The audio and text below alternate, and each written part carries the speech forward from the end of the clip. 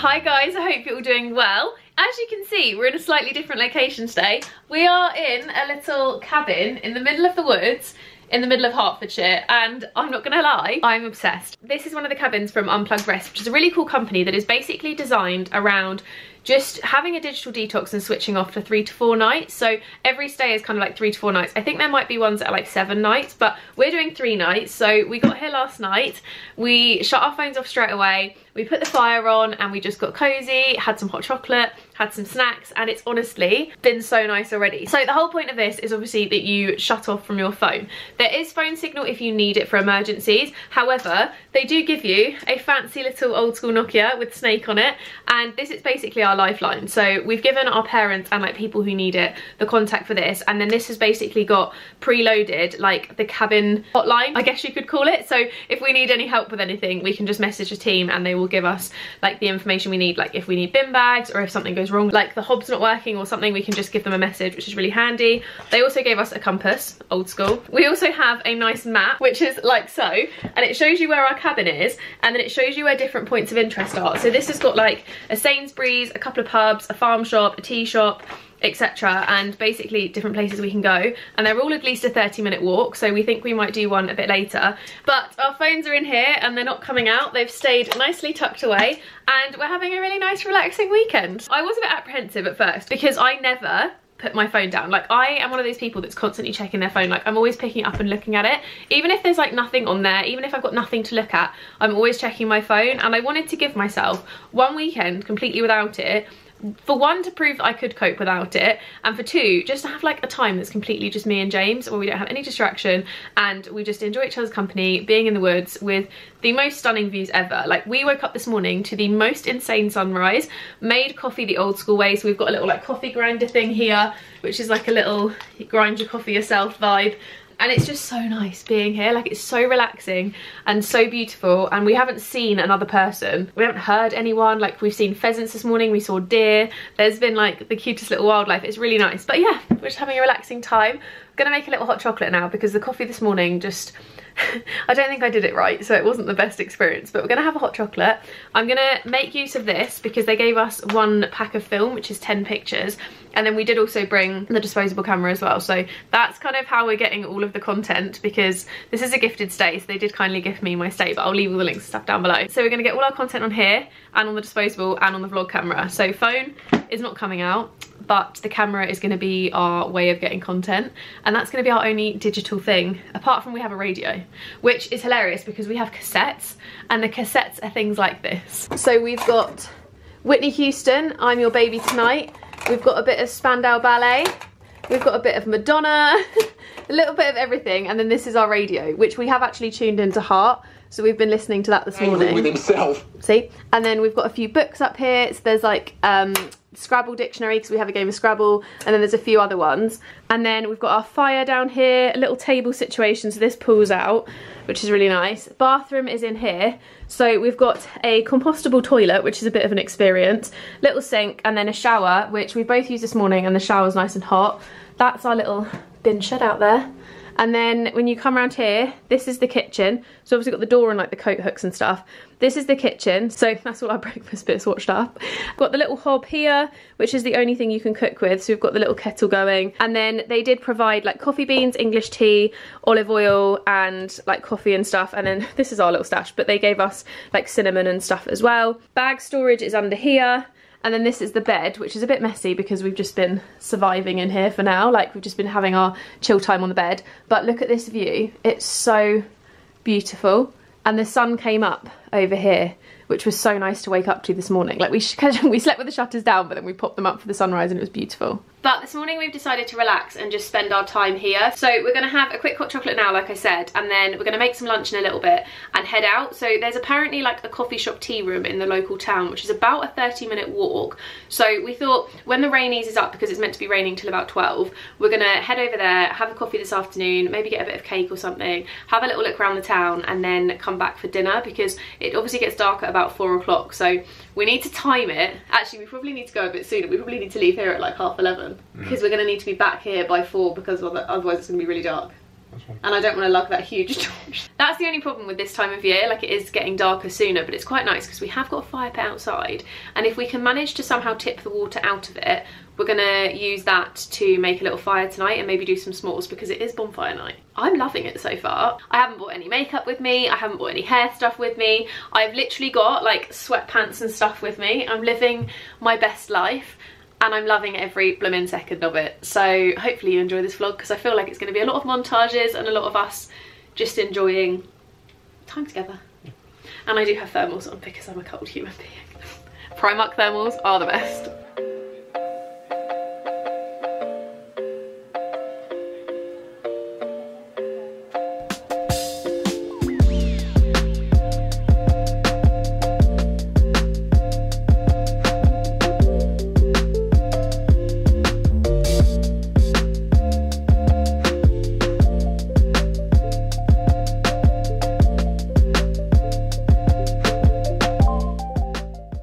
Okay, we're about to make some lunch. This is what we're going for. So we've got some chicken, some cheese, some bread, and we're gonna make some kind of toasty, but we didn't realize there's not an oven, it's just the hob top. So we're gonna try and improvise and make it work. Probably not gonna go the best, but we'll make it work. The one good thing about these cabins is you can bring all your own food. So they provide pretty much everything you can cook with, and a fridge and a hob top, and then you basically just bring whatever it is that you need. So we've actually packed things that are still things we'd eat at home, but things that are easy to cook here. So we've had overnight oats for breakfast, and then we've got 2 more packed away. And then for lunches, we're just gonna do things like toasties and like burgers and stuff like that. That's really easy. So we're gonna attempt to make this now and we'll see how it goes. But we don't have an oven and we need one, so it could be interesting.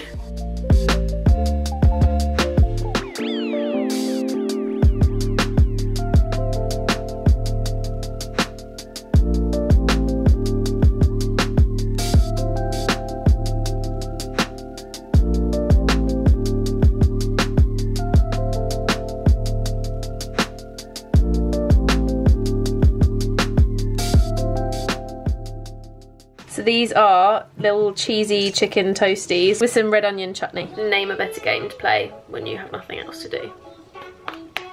Or Scrabble, but that's gonna be later. We're gonna play that later.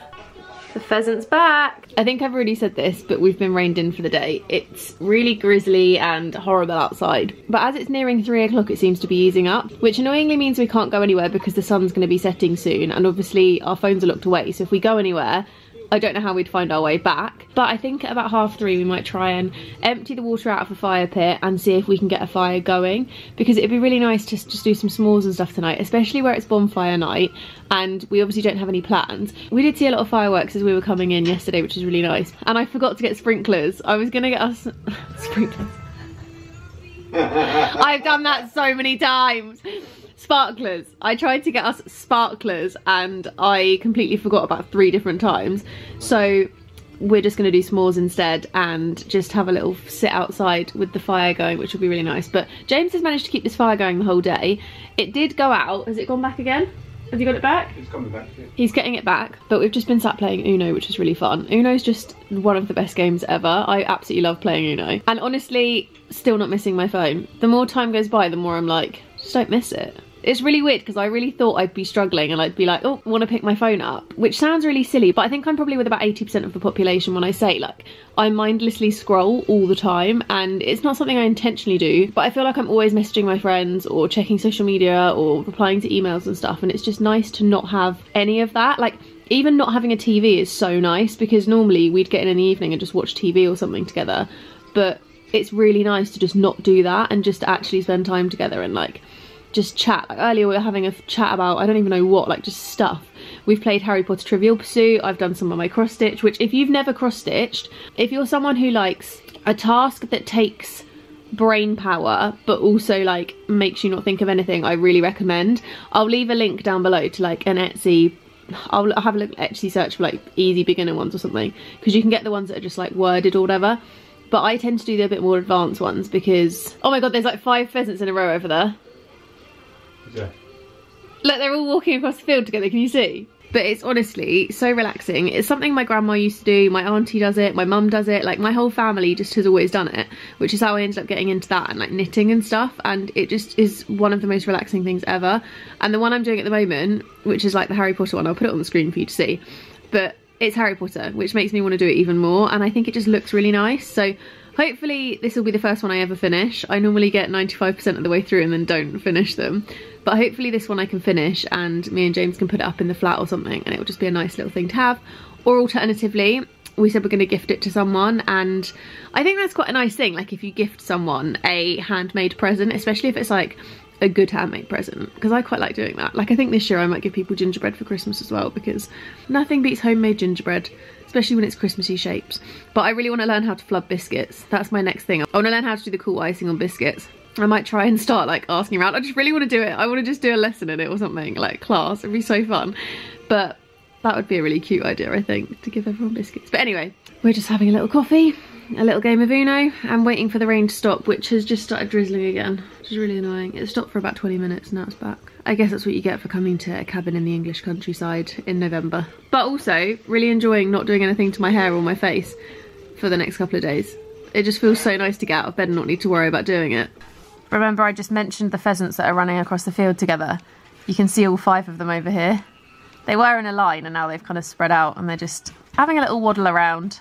But it's really nice just watching wildlife. We saw like 6 deers earlier or something walking across together, which was really cute too.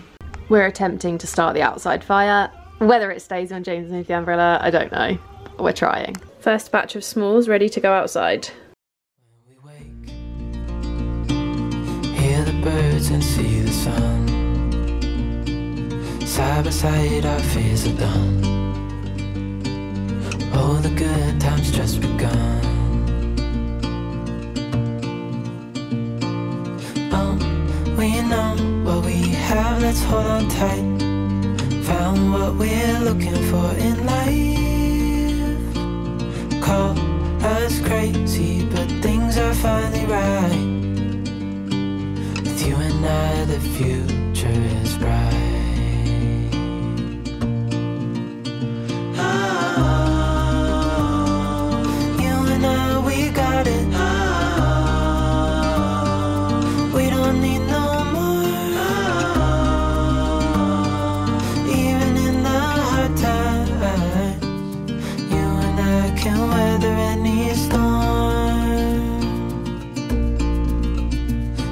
Sleep, hear the crickets, see the moon, side by side and through, no limit to what we can do. Good morning, guys. It's Sunday and our last full day here, which is really sad because I'm really enjoying it, and it's been so nice to just have a break and not feel like we need to be anywhere or do anything, or like just to fully be able to relax is so nice. But this morning was torrential rain, so we stayed in bed, we read books, we had coffee, we chatted, like we literally just had the most lazy morning, and then dragged ourselves out of bed about half an hour ago, showered, made coffee, got ourselves ready, and I think we're going to head into the local town because apparently it's really nice. It's about a 30-minute walk and the rain has been, I think it's drizzling at most, but it's definitely not downpour like it was a minute ago. So we're gonna try and chance it and walk into town now, hopefully get some coffee and then just take the umbrella and pray that the rain stays off. It does say it's meant to be like between 100% and 70% for the next 4 hours, so there's potential it might go very wrong, but we're gonna try, we're gonna see what happens. We're gonna use our wellies to get across the field, and then they basically give you wellies, and there's like a little drop box by your car. So I think what we might do is wellies across the field, drop the wellies off and put our walking boots on and then walk into town, because I don't really want to be in like really muddy wellies trying to go into a coffee shop or something, because I think it's just a bit, I don't know, I feel like it's wrong. I feel like it's not very fair if we're just walking in and walking mud everywhere.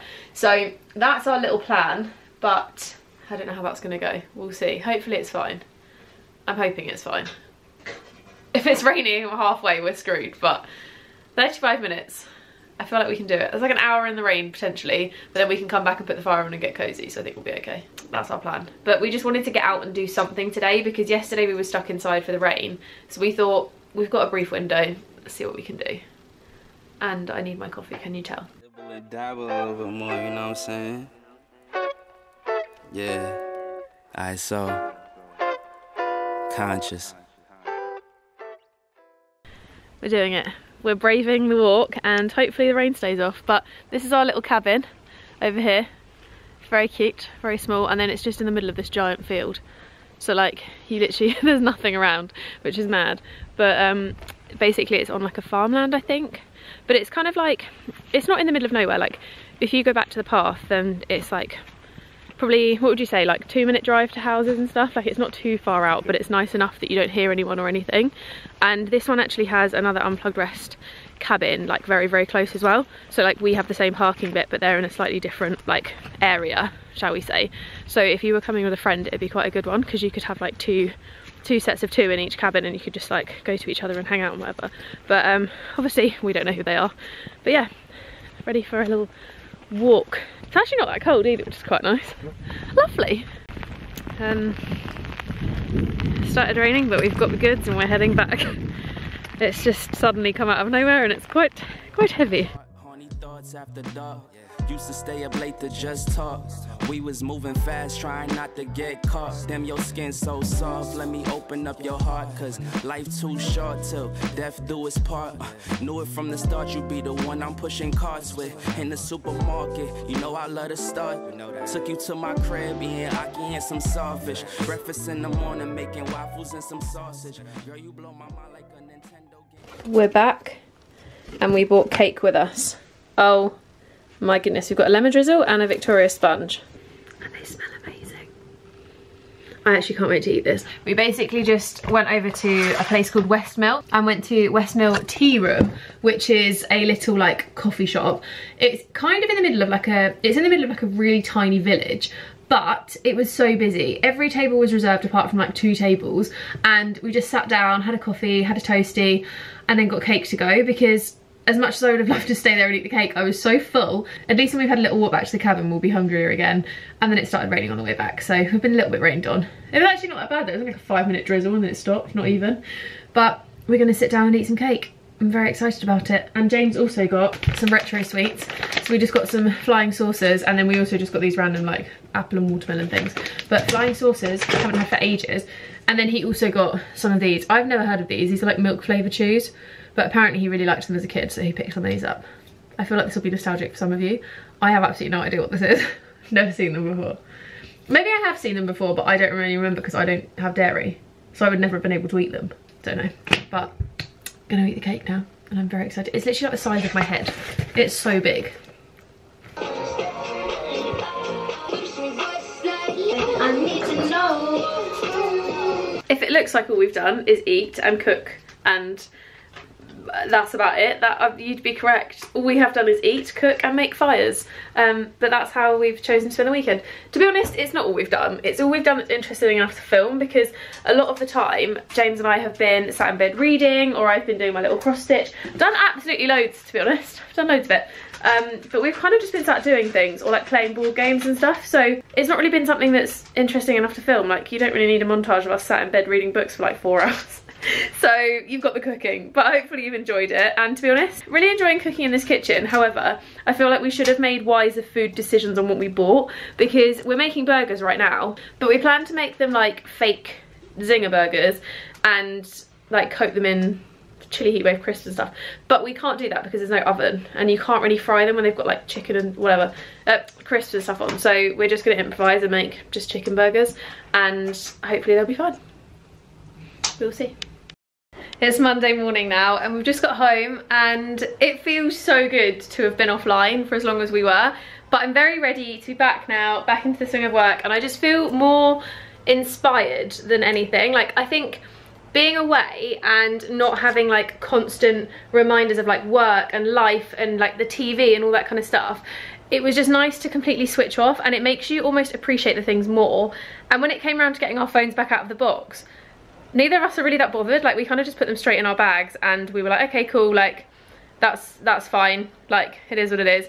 Messaged a couple of people to say we were still alive and we were okay, and then I think I've checked social media once, and it's been about 3 or 4 hours since we left. But highly recommend going. We stayed at Wilbur, which I think I've already mentioned, but if you wanted to have a little look on the website, they've got a few different destinations and all of them are within about an hour from London, so very easy to get to if you are needing to commute there. I think on ours it said you had to get a train. If you didn't drive, you had to get a train to a station and then like a 20-minute taxi or something, but for the most part they're really easy to get to, so highly recommend. I will leave all the information down below, including like outfit links and all that kind of stuff. But thank you very much to Unplugged Rest for letting us stay. If you like this video, don't forget to give it a thumbs up, subscribe, hit the notification bell for more from me, and I'll see you in my next video. Bye guys.